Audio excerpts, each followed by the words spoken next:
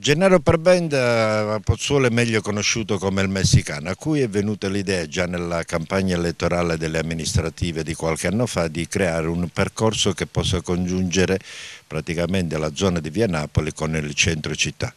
Siccome già da tempo si sta parlando, Pozzuoli deve essere riconvertita a un altro ruolo, quello turistico.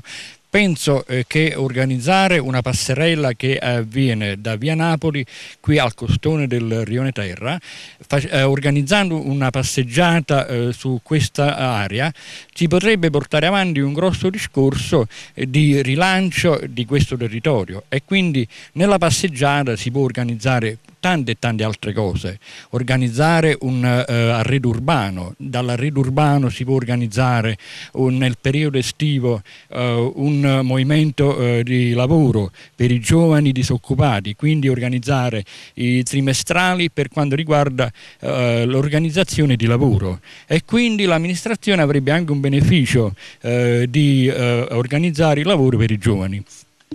Siamo con noi anche il professore Giamminello, ormai lo conoscono tutti quanti. Tecnicamente come dovrebbe essere realizzato questo percorso? Innanzitutto mettiamo in evidenza una cosa: è già funzionante un parcheggio, per adesso abusivo, ma c'è già un progetto dell'amministrazione di sistemazione di tutta l'area a valle di San Vincenzo e fino all'ex ospizio dei frati Cappuccini, un vasto parcheggio che servirà certamente al centro storico. Quindi questo collegamento pedonale, esclusivamente pedonale, largo massimo un paio di metri, permetterebbe come posso dire, un rapido collegamento con la Darsena e tutto il borgo. Come dovrebbe essere realizzato? Per 200 metri è già realizzato. Ecco, stiamo su questo muro di contenimento con questa base e la scogliera. Già questo è un percorso.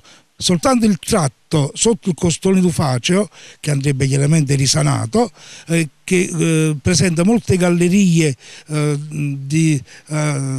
risalenti al periodo romano, ma probabilmente qualcuna anche di origine greca. Sono appena 100 metri che si possono superare con una passerella in legno. Sul mare c'è il legno trattato.